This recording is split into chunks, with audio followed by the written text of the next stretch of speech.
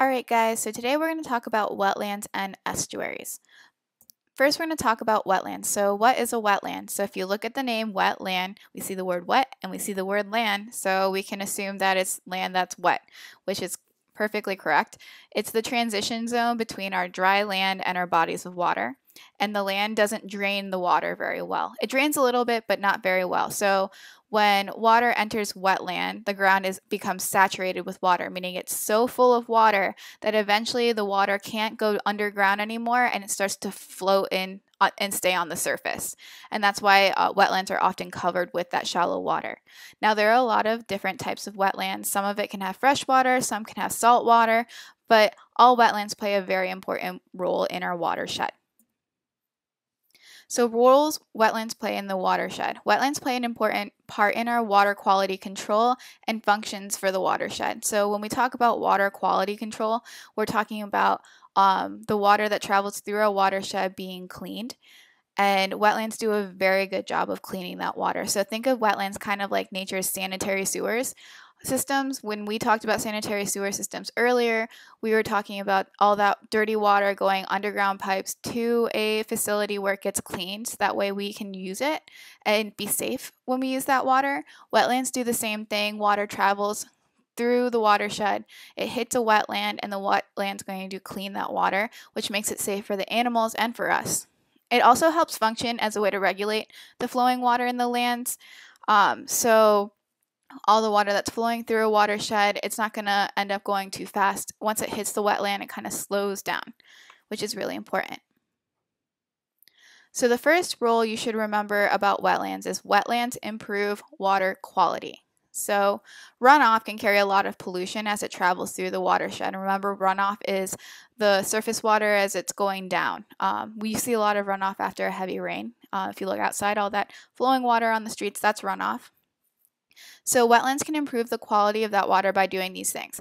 One, it filters out the pollution, and it does this by the wetlands in the plants in the wetlands can take up that pollution through capillary action. And then 3, the bacteria that live in the wetlands can also break down those pollutions. So as runoff that carries pollution enters a wetland, that wetland's going to do its job and help filter out some of that pollution. The second role that wetlands play is wetlands help minimize flooding. So wetlands are nature's sponges. If you're going to remember anything about wetlands, it's that wetlands act like a sponge. So runoff sometimes carries sediments. So if you remember, when water flows really fast, it has more energy to pick up more sediments, so dirt and rocks and soils. And the faster the flow, the more sediments it's going to carry. And when that hits a wetland, the wetland acts like a sponge and it's going to slow down that flow of water, and it's going to absorb some of it. So as the water slows down when it comes into a wetland, some of it's going to also infiltrate into the groundwater. So remember, groundwater is water underground. So when that happens, because it's slowing it down and acting like a sponge, it's going to minimize that flooding, which brings us to the third rule. It helps control erosion. So erosion, remember, is the transportation from one area to another. So too much runoff that is caused from heavy rains and stuff causes a lot of erosion, especially if the water is flowing really fast. Wetlands do a really good job, again, slowing that water down. And the plants that are found along and inside the wetland, those roots help keep that soil together. So runoff slows down and erosion can be controlled. The fourth role that you should remember is wetlands recharge groundwater. So remember, groundwater is water found underground. So some water flows through the surface in our watershed, and some of it flows underground. And wetlands can help recharge underground water. So as water is absorbed by the wetland, we call that infiltration. So think about infiltration, like infiltrating, you're going into something. And the water travels deep underground and gets filtered or cleaned as it travels through the underground thing. So think of it like a Brita filter. If you were to cut that in half, you see all the different layers. And as the water travels through your Brita filter, it gets cleaner and cleaner. Wetlands do the same thing. And it can refill our aquifers, which are porous rocks underground that hold a lot of water. And we can drill into aquifers and make wells to help get clean water.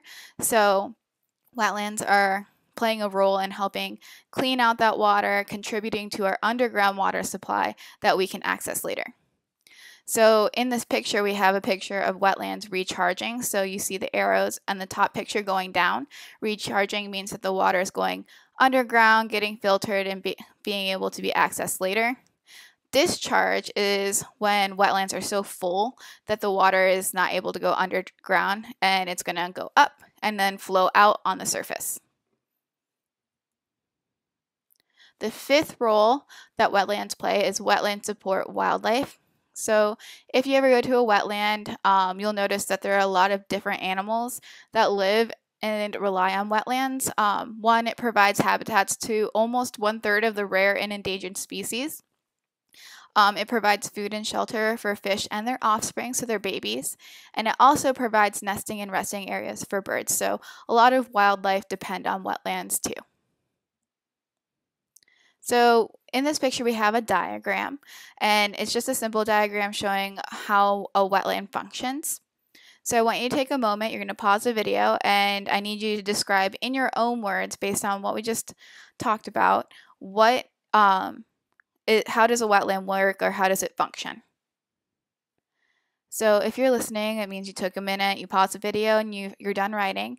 So your writing should have had something about wetlands, being nature's sponge. Water travels into a wetland. Wetlands slow it down. It filters things out. It cleans up pollution. And then the water can keep going through the watershed. So wetlands are found towards the bottom of our watershed on its way out to a large body of water, and it's going to slow that runoff down, help clean it, cause less pollution, and make a nice home for animals. So next I need you to think about, so wetlands play lots of different roles. What happens though if we decided to fill in a wetland to build new housing developments full of condos, shops, and parking garages, which is something that happens quite often. The more people come to areas, the more space that we need to take up, and wetlands are usually found like near pretty bodies of water. People want to live there, and they're going to fill them in. That way they can live in these nice areas. But because wetlands have so many different roles, what do you think would happen if we decided to fill that in? So take a moment, pause the video, and write down your response, and then we're going to share these responses in class tomorrow. Now we're going to talk about estuaries. So wetlands are bodies of water that are wet. They serve as filtration for pollution and help stop erosion. Estuaries are similar to wetlands and they look very similar when you see them out in nature. An estuary, though, is found where fresh river water meets salty ocean water. So you're going to find our estuaries on the coastlines of of the United States. They're usually in bays or inlets. And in an estuary, you're going to find brackish water, and that's just a fresh and salt water mixture.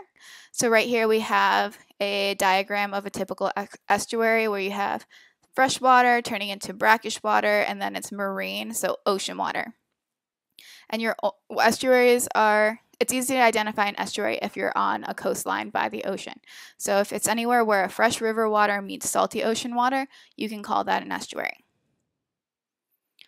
So estuaries' roles in a watershed, they function very similar to a wetland, except they're found along a coast, and they're going to have salty brackish water.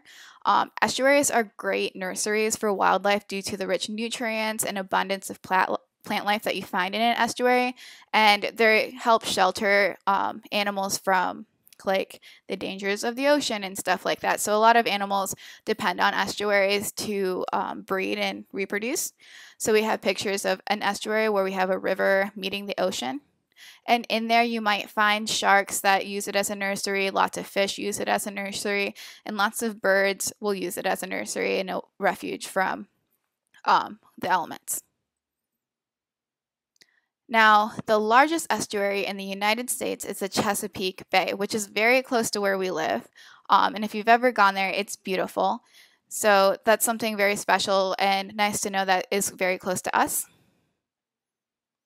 Now, near an estuary, we can find tidal wetlands, coming back to those wetlands. And wetlands that are tidal wetlands are wetlands located near an estuary or ocean coast. So it'll be tidal wetland, estuary, ocean. And then the water in a tidal wetland can be either just salt water or brackish water like an estuary. Now, in your notes, the last thing I need you to do is answer the question, how can we tell the difference between an estuary and a wetland? And then in class tomorrow, we're going to discuss all the things that you've written and keep on moving along.